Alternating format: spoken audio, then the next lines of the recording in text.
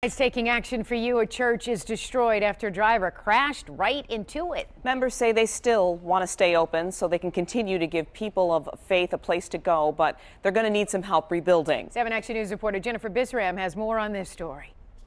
Church members say a driver crashed into this church, came through this wall, and now this is what's left. The truck came in through there, must have came in over here, and the whole entire truck was sitting right over here. Concrete blocks, beams, drywall, and debris are all you see when you walk into Christ First Church on Livernois on Detroit's west side. It hit it with such force that it knocked the pews that were beautiful like this all the way up there into the pulpit, and you can see up there they're all destroyed. Police say on February 6th around noon, sadly a driver had a medical emergency, veered off the road and slammed into the church, dying. Since, church members have been praying for his family while trying to figure out how to rebuild their house of worship. First glance, what went through your mind? I wanted to cry.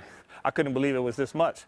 Because when you see it from the outside, it doesn't look like it could be this messed up on the inside. The center post was knocked down, and that's the only part that scares me because that supported the roof. Tragedies are commonplace. I look forward to coming here with my children. I have a 5-month-old and I have a 2.5-year-old.